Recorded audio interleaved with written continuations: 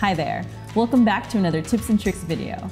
My name is Rita Zarate and I'm the Hero Support Manager here at Parlevel Systems. Up until now, I've covered basic tips on the vending machine side of our software management system. Today, I'm excited to cover another aspect of our system, micromarkets. I'm sure you've heard by now that micromarkets are a rapidly growing industry, and we're excited to be on this journey with you. In this video, I'll cover some tips and tricks on managing your micromarket business with Parlevel. Let's get started. Tip number 1, using the product management tool. To access the product management tool, click on Markets, Product Management. From this page, click on the Product Dropdown Menu to select an already active product in your system to add to your market. Once a product is selected, your existing markets will display underneath. Select the asset, enter the price in par, and select the Add Update checkbox to confirm which market you would like to add the product to. You can also remove a product using the Remove checkbox to the right of the market and save your changes.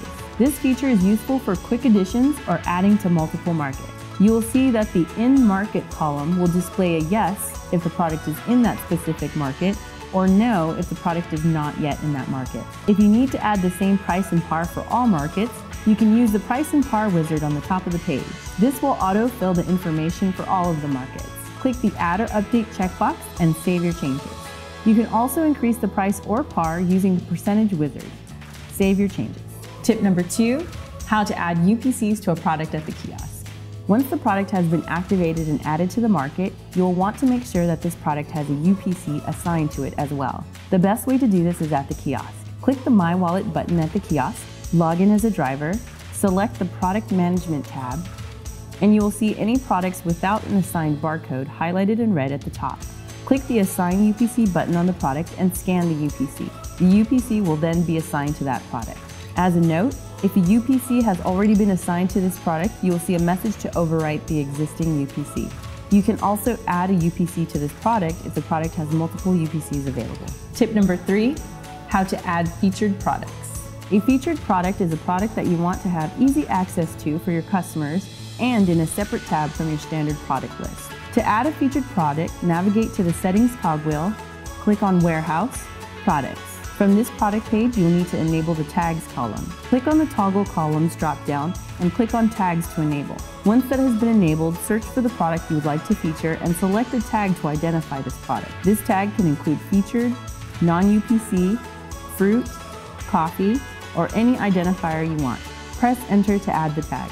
Once the tag has been added to the products you'd like, navigate to the Markets All Markets page and click the Edit Pencil icon on your market. Navigate to the Settings tab and enter the created tag in the Featured Product Tags field and save your changes. As a note, the tag created will need to match identically to the tag in the Edit Market page.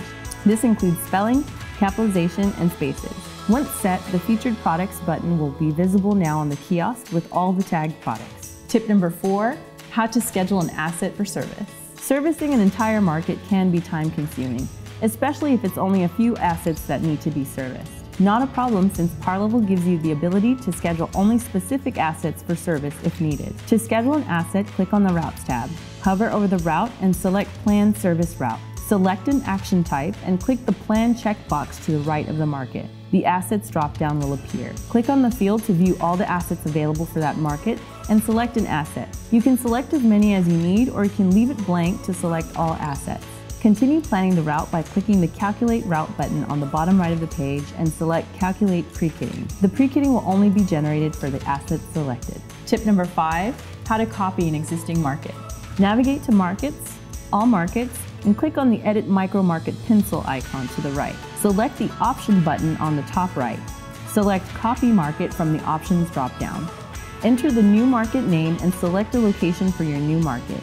If you do not have the location added in your system, you can select Warehouse as a temporary option until the new location has been added. To add a new account or location, navigate to Settings, Customers, Locations. You can then modify the location of the new market from the Edit Market page. Save your changes. Thanks for watching. With these tips and tricks, you're on your way to running an even smoother micromarket operation. Have anything you would like to see covered? Let us know. Thank you for choosing Parlevel.